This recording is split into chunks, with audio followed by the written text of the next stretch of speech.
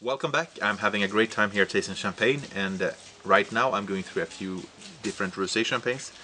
This one comes from the house of Boizel, and this is a champagne which is mainly Pinot Noir, and with Pinot Meunier with around 20% of Chardonnay in there. It's a fairly pale colored rosé, but it is a very pleasant and very charming notes of mainly of red berries with some hints of peach as well, and some zesty notes of like orange and lemon peel.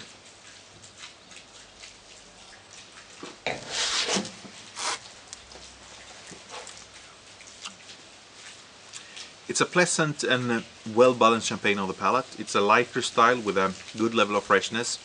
We do get those red berry and peachy flavors with a nice level of freshness. There's a hint of almost like grapefruit or grapefruit peel, balanced bitterness on the finish.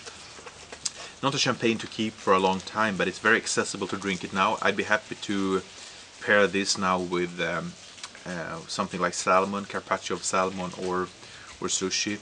And normally I'm not a defender of champagne with desserts. I think it really ruins the champagne. However, if you have this with just fresh red berries, fresh raspberries without anything, or fresh strawberries, it would work really well, especially now in summertime. Enjoy!